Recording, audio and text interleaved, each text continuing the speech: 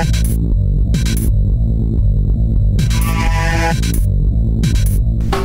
welcome to Flash for the Non-Geek, and in this lesson what we're going to do is we're going to load a movie into a movie clip.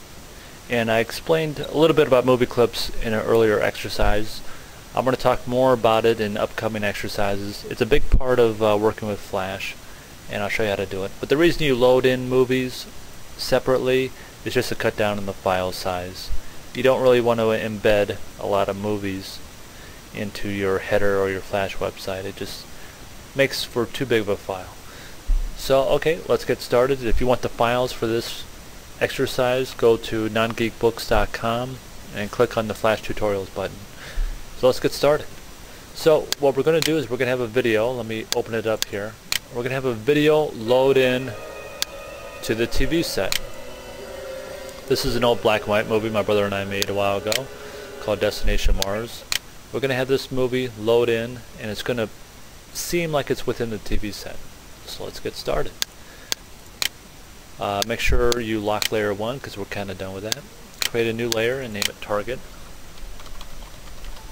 Next, turn off your stroke color, and you do that by clicking on the stroke color and clicking on this box with a red line through it. Click on Fill Color, select any color. Next, select the rectangle tool, make any shape like that. Select it. Now we want this to be transparent, so we select it. You'll see all the little white dots. Go to Fill Color, change the alpha to 0. So now, unless you click on it, it's transparent. So click on it, go to Modify, Convert to Symbol, and we're going to name this Target. And you can only load movies into movie clips, which is why we made it a movie clip. But since we're going to control it, we need to give it a name.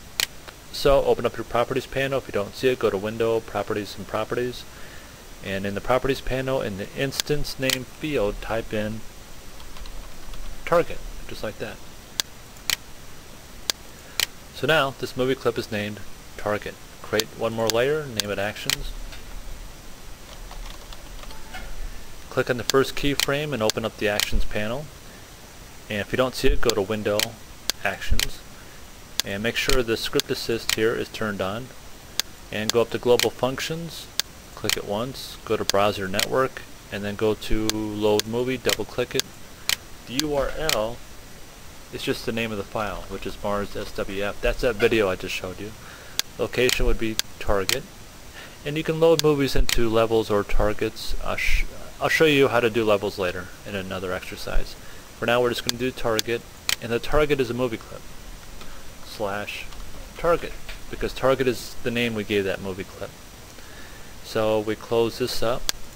Now if you go to Control, Test Movie, there we go. Now you notice it's not right over the TV set. It should be right over the TV. Since it's loading into this movie clip here, if we move this movie clip, it's going to move the loaded movie along with it. So we're going to test it again, and this time it's a little bit better. We're going to go right here, and that should be that's about right. Next thing we're going to do is we're going to click on the target layer, create a new layer, grab your pen tool, and zoom into the stage about 200%. And with the pen tool, what you want to do, it's called a Bezier pen. You might be familiar with it if you use Photoshop.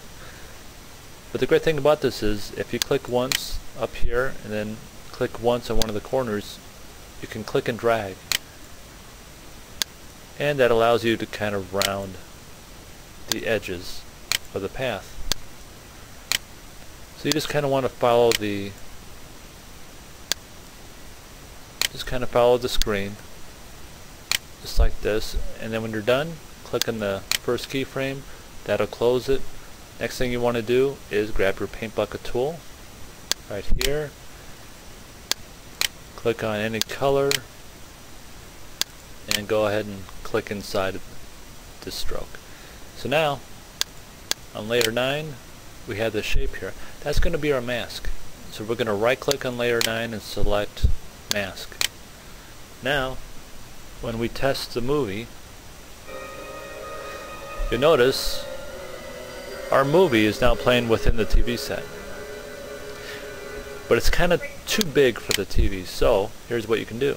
Unlock the mask and the target and turn the visibility off for layer 9, or it could be a different layer name, but the mask layer. Turn the visibility off.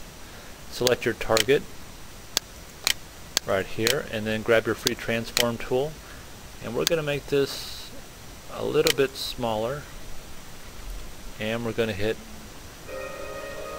Control Enter, test our movie. That's a little bit better. You notice it might be a little bit too low now. So what I'm going to do is kind of position this back up here, and we're going to test it one last time, and yeah, that looks about right.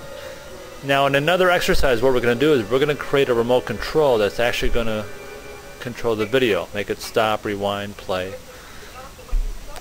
And there's a few other things I'm going to show you, but that's it for this exercise. I hope you learned something, and for more lessons go to nongeekbooks.com. Thanks for watching.